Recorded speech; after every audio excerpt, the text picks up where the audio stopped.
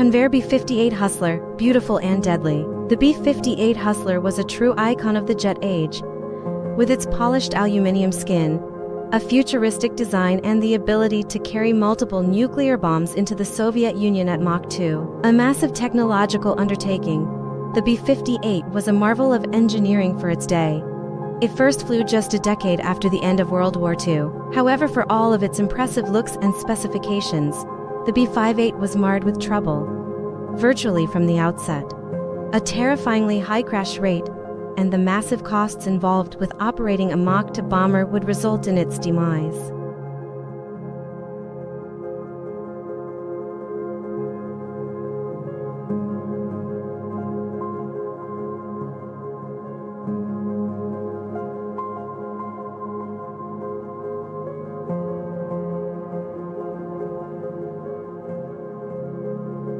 The pace of technological development in military aviation during World War II was hectic. Every major nation began that conflict with conventional piston engine fighters and bombers. By the end of the war, the first jet fighters and bombers were in service and even the first rocket fighters had seen operational use. But in the 10 years following the war, the pace of change became frenetic, with East and West vying to produce aircraft that could fly faster and higher than ever before. The Convair B-58 Hustler had its origin in that period when anything seemed possible and each new generation of combat aircraft brought staggering advances in performance.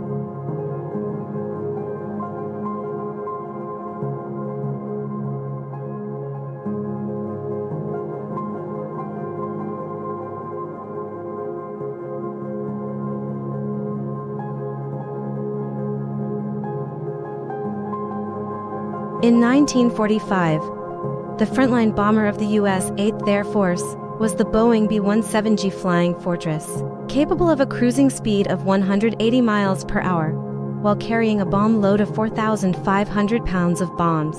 Just 7 years later, in 1952, Convair unveiled a mock-up of a new Delta Wing jet bomber designed to cruise at supersonic speed while carrying nuclear weapons.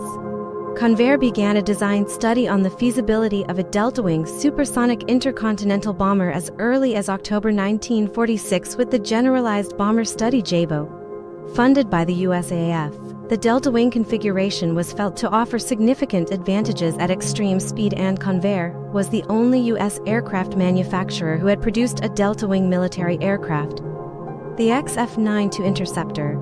This never entered production, but it did provide Convair with valuable data on the performance of Delta Wing aircraft.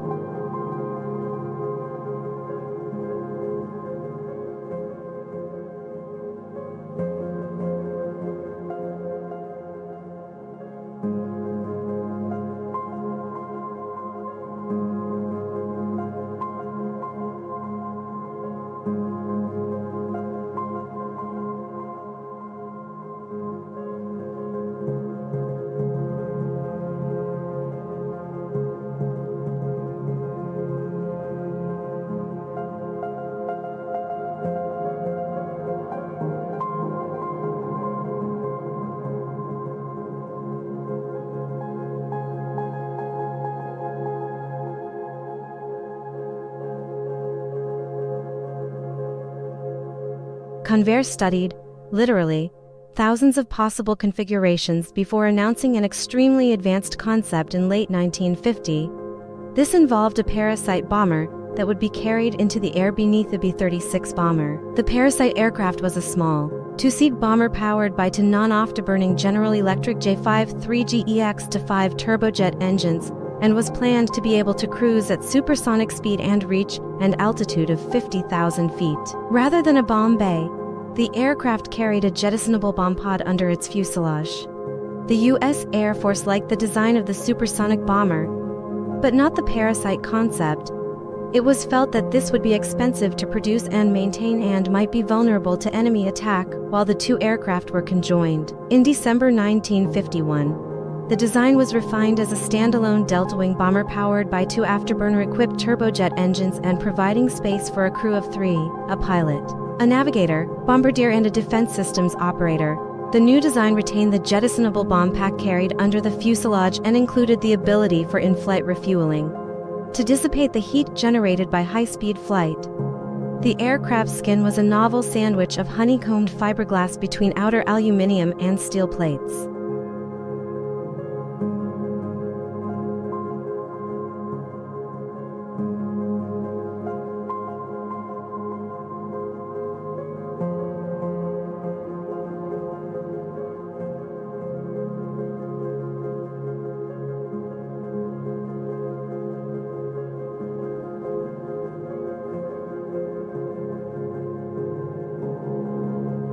Rather than being riveted, which was the standard approach at that time, these plates were glued together.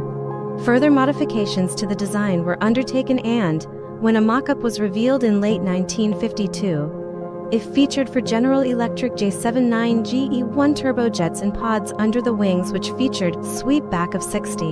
In December 1952, the new aircraft was given the designation B-58 and the name Hustler. Generally, new aircraft ordered by the U.S. Air Force are produced as prototypes, and these are extensively tested to refine the design before the new aircraft goes into volume production. Such was the urgency with which this project was viewed that it was agreed to skip the prototype phase. The first 30 B-58 aircraft off the production line would be used for testing and to resolve any problems. This was a risky decision for an aircraft of such a radical design.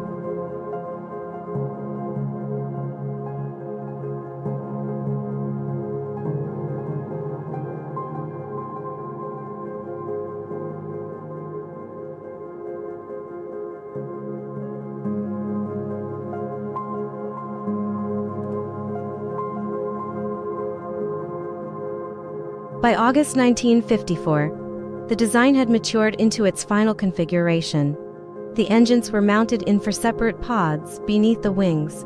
The fuselage was redesigned according to the new modified transonic area rule for supersonic speeds, leading to the Coke bottle shape, and the bomb pack was shortened and modified to contain fuel, as well as the bomb load. The bomb pod could also be replaced with a photo reconnaissance pod including a Fairchild Ka-56 panoramic camera. Due to the B-58's speed, the only defensive armament was a single General Electric M61 Vulcan 20mm rotary cannon in the tail, remotely controlled by the Defensive Systems Officer.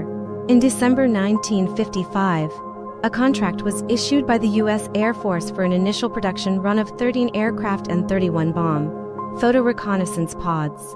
In service, it also quickly became apparent that the B-58's composite skin and small size made it very difficult to detect on the radar equipment available in the 1960s.